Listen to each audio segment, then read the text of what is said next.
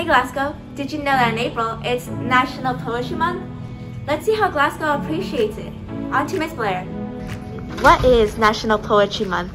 So National Poetry Month was started in 1996 by the American Academy of Poets, and it celebrates poetry all through the month of April. Here at the library, we have decided to celebrate poetry with a display case.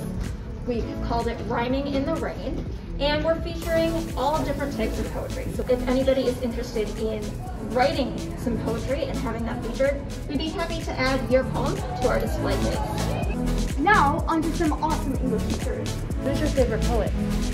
My favorite poet, in addition to Maya Angelou, would be Paul Laurence Dunbar. He has a poem, it's called We Wear the Mask. What's your favorite poem? I would say Trapeze by Deborah Digges has a very certain air to it where it's not downright depressing, but it leaves you with that kind of sad feeling that comes with the inevitable passage of time. What does poetry mean to you?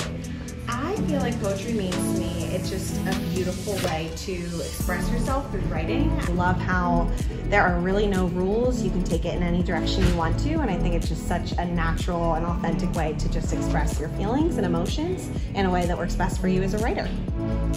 That was really interesting. Thank you. Go check out the library display to see some awesome poetry books.